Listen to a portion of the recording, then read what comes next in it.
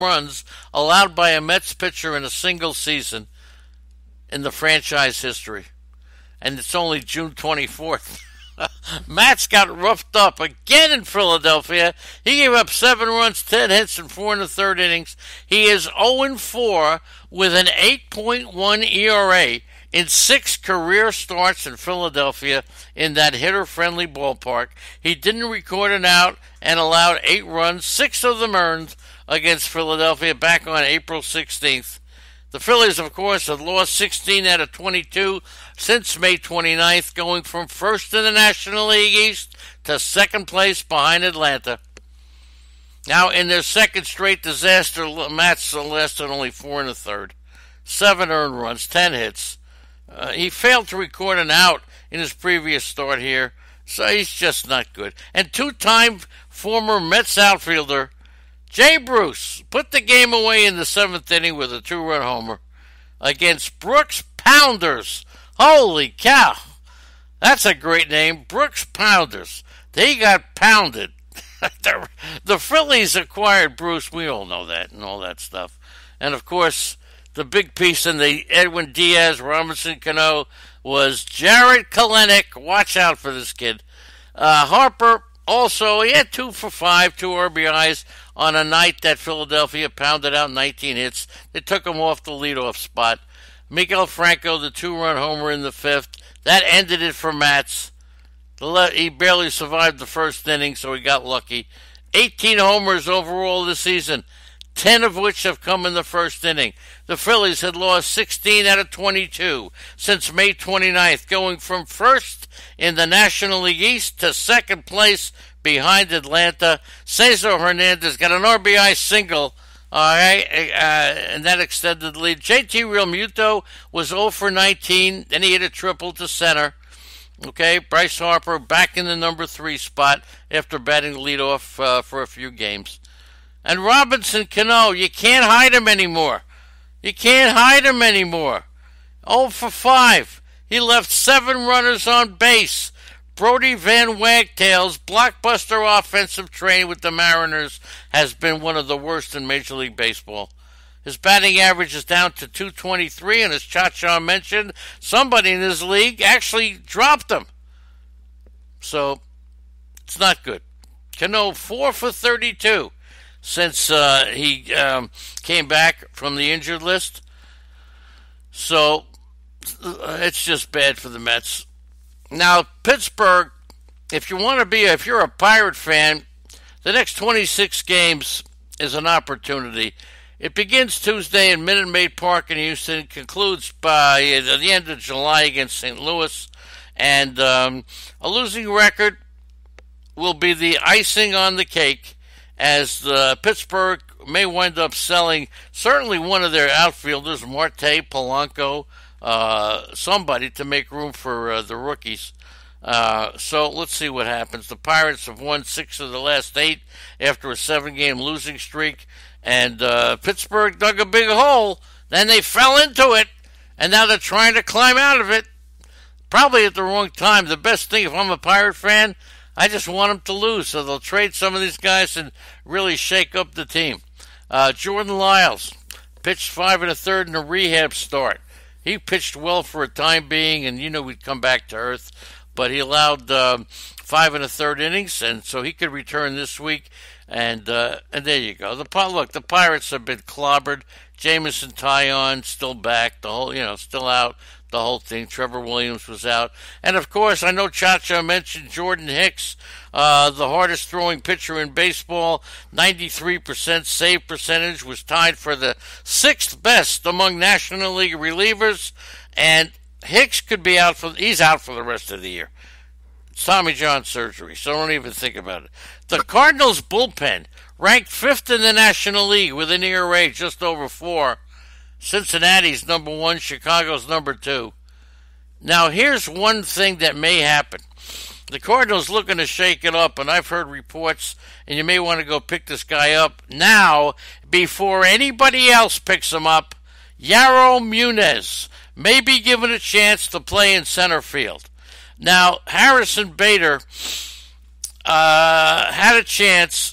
His glove is a game changer, but in the short term, he should be a bench weapon with his speed and his late-game defense. He has one hit in his last 29 at-bats, hitting 135 in the last 25 games.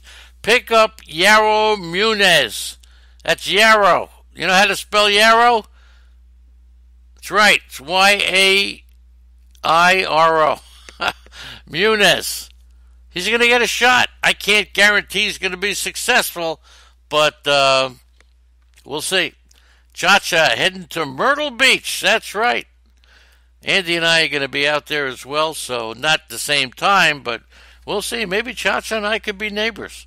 In the American League, as we move around to the American League, remember Tyler Glasnow underwent an MRI yesterday that revealed a flexor inflammation. So he's going to be shut down from throwing for 3 weeks. So let's not expect Tyler Glasnow and Glasnow and Meadows. What a trade that was for Chris Archer. Okay, he's going to be reevaluated. So don't expect Glasnow. In all likelihood, it seems to me he's going to be out for the rest of the year. Almost has to be rest of the year. If not the rest of the year, most of the year. Okay, don't forget Arnie coming up right after this broadcast, so stay with us. Over in Baltimore, they didn't play, but Trey Mancini, this is interesting. He's got a .419 batting average in the first inning, and almost half of his 17 home runs have come in that first at-bat, right? His slugging percentage is amazing, okay? .887 in the first inning.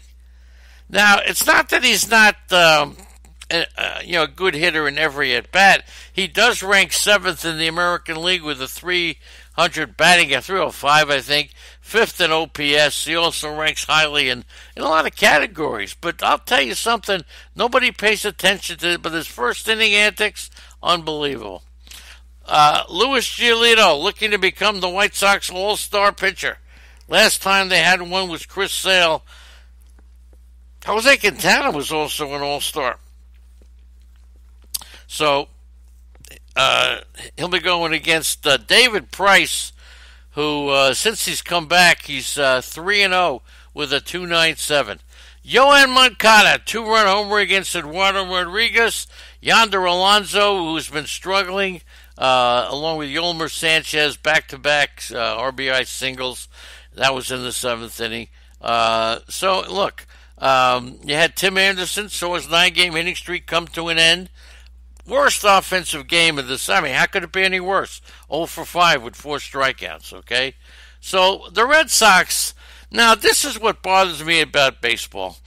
Too many teams, the Red Sox, the Indians, even the Washington, the Yankees, it's given a choice between crossing the upper luxury tax number or riding with internal options and the proverbial, and going out and picking up players. Look, the Red Sox, we all know, Brandon Workman, Ryan Brazier, Matt Barnes, among the 37 relief pitchers used in the major leagues by this referee, Heath Hembry, unbelievable. They decided to go and fight the luxury tax, stay under it. It's not good. I mean, Brazier in April, Cora leaned on him 13 times, and then he gave up 5 earned runs in 4 innings to start May. He's out. Joe Kelly didn't do it. Okay? So Workman wasn't even a go-to guy in a big spot. Nothing. I got to tell you, Cleveland did the same thing with their outfield, but now Cleveland has won 4 straight, 9 out of 11, 14 out of 19. They got the best record in the American League, 15-6. Makes you wonder, we're all set for a Trevor Bauer trade, but I don't think it's happening. Don't think so. Good morning to Easy Kill. I know I love you. Jason Kipnis, hitting .471. 4 homers, 14 RBIs in his last 9 games, okay?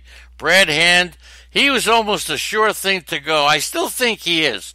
You'll see, I'm not counting on Cleveland to get any better. They got to trade Brad Hand. They got to trade Carlos Santana. And Bobby Bradley, who delivered the RBI double in his first major league at bat after being recalled from AAA on Sunday. He put the Indians up in the sixth with a run-scoring double.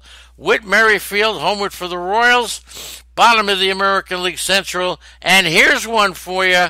Jose Ramirez showing signs. That's right. His batting average is up to .217. How about that, right? Last year he was up to .317 or so. Not good, okay? So Kipnis homered to start the 10th. The Indians were 1-14 with runners in scoring position, but Kipnis really, since striking out at the end of an 0-for-5 game against the Tigers back on June 15th, he has been 16 for 34. 4 homers, 14 RBIs. Merrifield homered in the 4th, singled in the 6th. Brad Keller, 3 scoreless innings, allowed 3 hits, but these guys aren't fantasy relevant, okay? Merrifield is. He hit a home run the second pitch of the 4th inning to give the Kansas City the first run. But 11 homers this year, one shy of what he hit last year. He's hit 9 of his 11 home runs on the road, including 3 homers during the previous road trip up to Minnesota and Seattle. First major leaguer to reach 100 hits this year. He went 2-for-5. He led the majors with 192 hits in 2018, and over his last 13 games, Whit Merrifield batting .351, 5 doubles, 4 homers, 13 runs. Alberto Mondesi expected to come off the 10-day injured list on June 29th. Clevenger will throw a full, he's not 100% for Friday. He's got to throw a full-fledged bullpen session today. That's the final hurdle, and then the determination will be made if Clevenger is going to start on Friday. Jake Bowers was scratched from the starting lineup. He rolled his left ankle, so nothing serious, but they're going to keep him out. Luis Rengifo has been the Angels' primary second baseman since his recall. And then, of course, Andrelton Simmons, grade 3 ankle sprain. They want this kid to be, they really want this kid to be a starter next year. But he may get sent down. He may get more benefit from playing every day in the minor leagues than from trying to rest playing time against Tommy La Stella and David Fletcher. So when Simmons comes back, Rengifo more than likely will go down, okay? And we'll see. And Corey Kluber and Carlos Carrasco will pitch again this season, by the way. I forgot to tell you that. So we'll see what happens. Kluber's going through his throwing motion, wearing a couple of stabilizing straps. He's going to have another MRI this week. And Carrasco was playing catch. He's receiving treatment, and it's not believed to be life-threatening. His blood condition that he had, which is kept kind of secret. Aaron Hicks, the Yankees in Toronto. Hicks and Stanton stretched the New York Yankee home run streak to a record 27 games. That's right. CC Sabathia, 6 innings. Aaron Hicks, 3-run homer in the 5th. Stanton in the 6th. So Chapman recorded the final 3 outs while giving up a run. 22nd save in 24 appearances. And for Vladimir Guerrero, okay? His 6th 3-hit night of the season. The most on the team. The offense has certainly been improving. The Jays put up 14 hits, and they have had 10 or more hits in 5 consecutive games. Okay? So, Gurriel's homer was his 10th of the season. All of them since was recalled from AAA on the 24th. And there you go. So, we'll see what happens. Sabathia struck out Vlad in the 2nd inning. And the beauty is he also struck out his father 10 times. Okay? Last time was 2011. How about that one? So, the Yankees have homered 26 straight games. 27, whatever it is. And that's Giancarlo Stanton hit a home run with a 111-mile-per-hour exit velocity, and that's his 81st 110 or more miles per hour home run, tracked by StatCast since 2015. Nobody else has